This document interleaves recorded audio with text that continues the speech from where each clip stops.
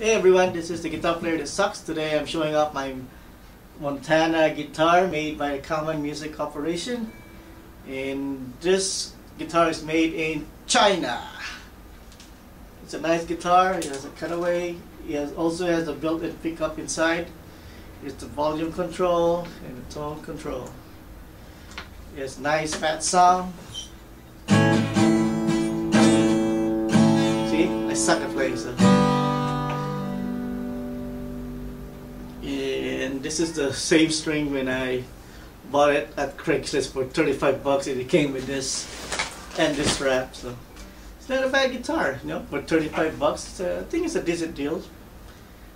So good for, you know, just practicing. But since I don't practice, it's been in the case for like the last year, I guess, or so.